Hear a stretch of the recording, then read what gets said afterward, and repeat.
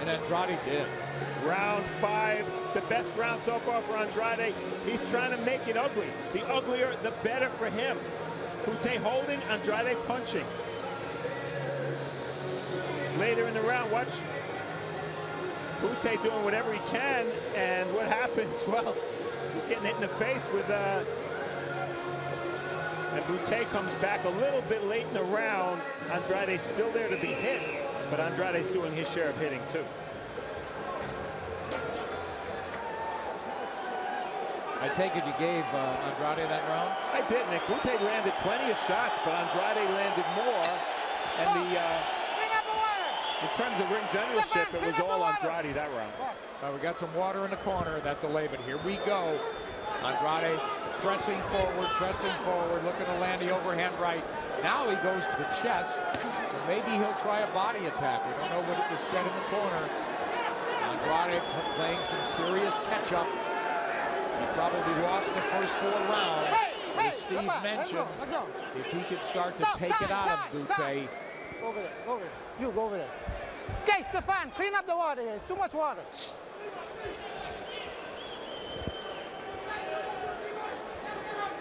Good move. Let's go, time in. Box. Marlon B. Wright's 5th World Championship fight, the referee. Yeah, he's from Montreal. And this may sound like overstating the case, but I feel this could end up being the critical round in the fight. As you said, Nick, Bute up 4-zip after 4.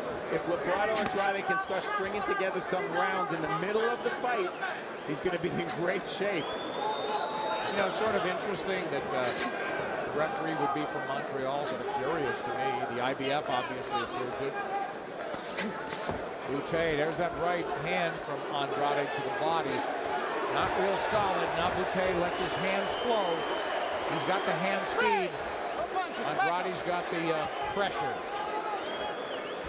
Andrade's got to make Bute fight when he doesn't want to, Steve. Like there. More of that. Hard to keep that kind of pace, though, isn't it? Yeah. And I think it might be to Bute's advantage that the punches he took in round 5, mostly to the head. He's moving a lot. His legs are critical. He'll keep moving a lot because he didn't get hit that much to the body. Oh, straight left hand from Bute.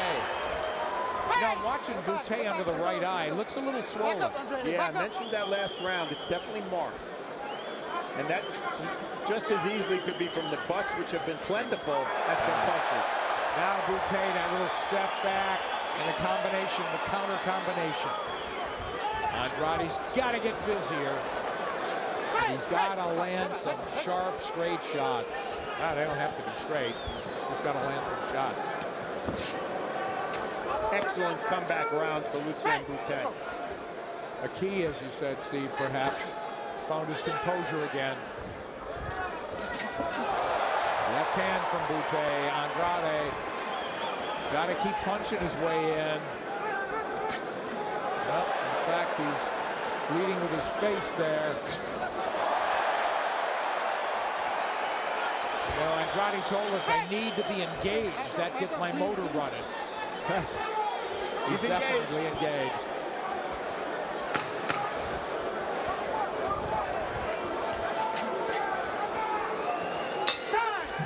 Halfway through this IBF Super Middleweight Championship fight here in the beautiful city of Montreal. We're delighted and honored to be bringing you ShoBox, the new generation, a special edition, a title fight. Buzz, perhaps the largest crowd we've ever worked under on ShoBox, Steve. No doubt. Well, Ricky Hatton in Manchester, close. Right. The guy's slowing down, little by little, he's slowing down. But you can't throw these big shots at a time and miss them, takes too much out of you. Understand what I mean? Put them together, 2s and 3s all the time.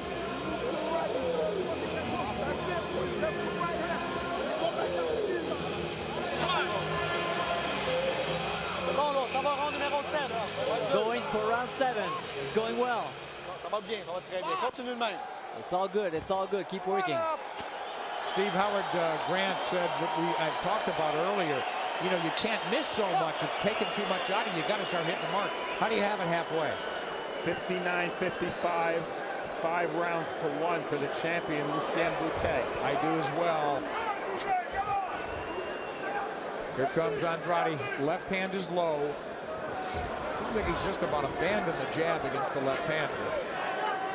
He looks like he's trying to bend and go to the body a little bit more.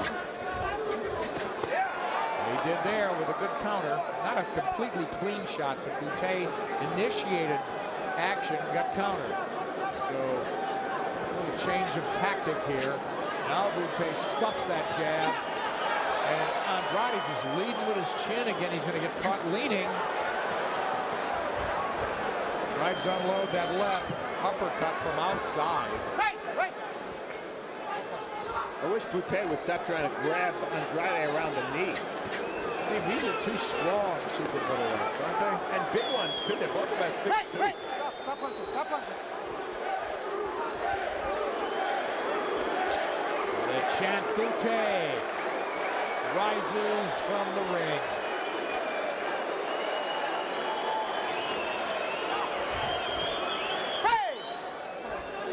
And descends from the rafters. This place is packed. Andrade not punching, not punching. Bute able to pick him off a little earlier. Step back, no punches, no punches.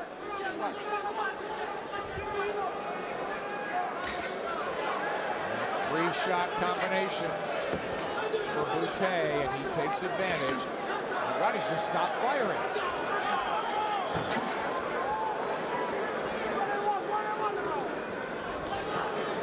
Steve is just having a horrible time figuring out Bute.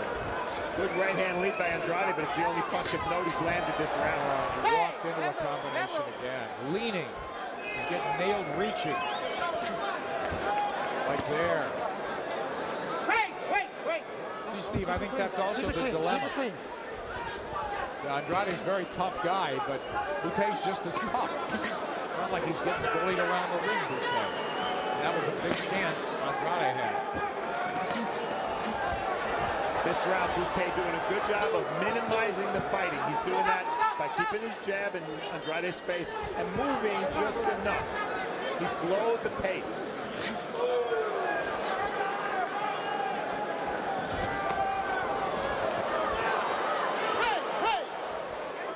Once again, Bute refusing to be trapped against the ropes, unabashedly grabs Andrade and clinches. The crowd getting into a big combination from Bute. He's letting his hands fly. I'm glad the referee heard the bell. I didn't hear it. Just barely. Through 7.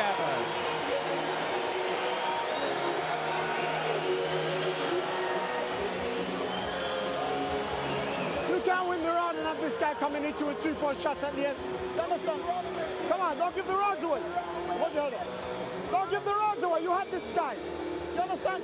This guy's getting tired, man. You got to work to the body, not one at a time. Around to the side when he's on the ropes. Put them together. Bam, bam, bam, bam, bam, like you did with Fly. You understand? Come on. Put the shots together. We look at the end of round 7. Bute did not need a big finish to win this round, but that's exactly what he delivered. Andrade sort of a poor man's Antonio Margarito, and then he'll soak up whatever you have, and he'll keep coming at you. I don't think he punches as hard as Margarito, and that's going to hurt him as he tries to play catch-up here in the last 5 rounds. That's a valid analogy, Steve.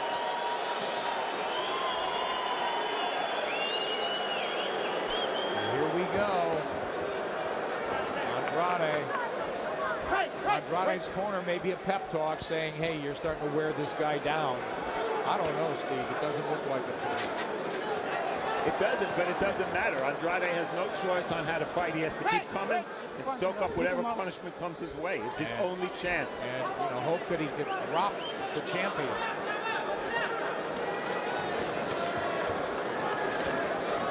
Eight rounds or more. Bute much more experience.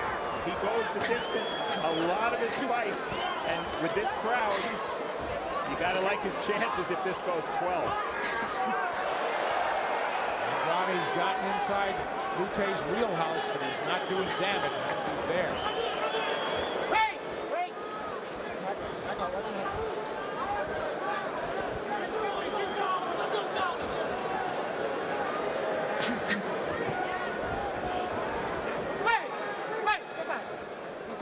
A lot of missing in this fight, Steve.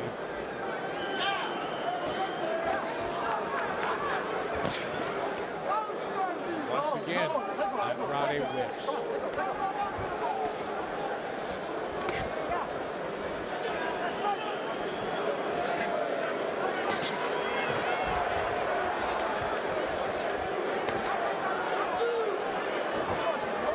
Good example here in the last 30 seconds of how little infighting there's been in this bout. Bute simply will not engage Andrade on the inside. He'll either move away, spin out, or grab. That's ring generalship, right? Absolutely. Oh, that was a blatant elbow. The referee didn't see it by Andrade. Oh, and then they mix inside. Bute didn't like that. Bute with a welt under his right eye. Perhaps damaged by a headbutt. Oh, crisp combination from the champion. And Andrade trying to get loose to fire again. Andrade squared up, walking to his man.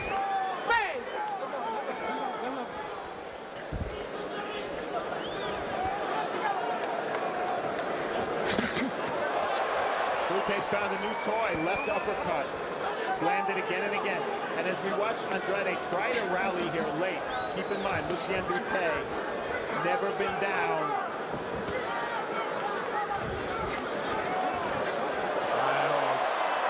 Bute with a free shot, whacks Andrade with a little left hand. Another big round in the bank for the champions.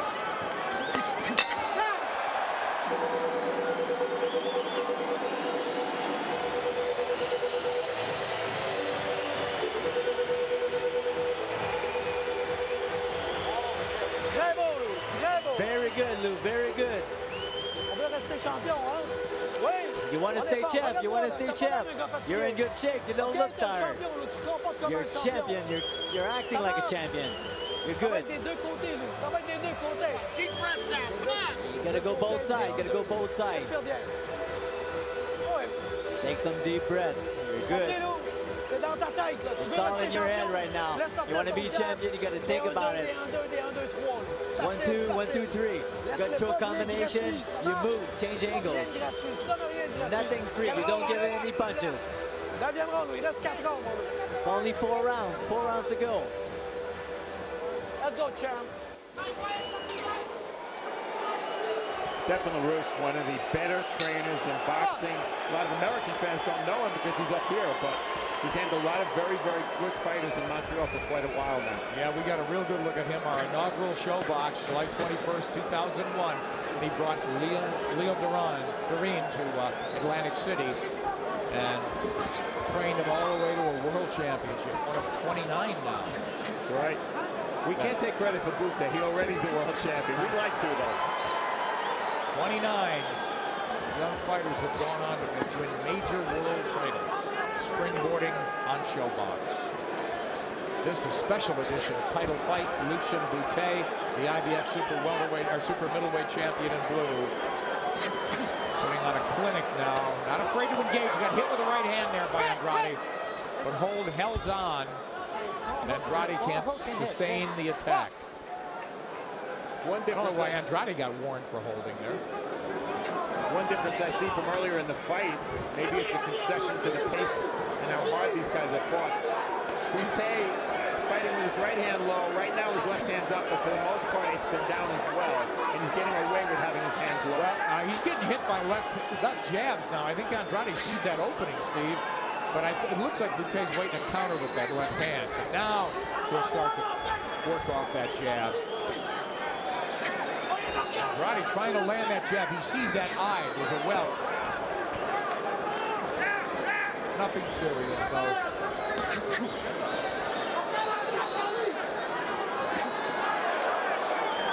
Andrade walking into punches.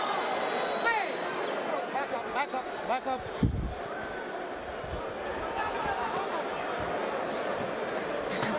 Combination from Bute.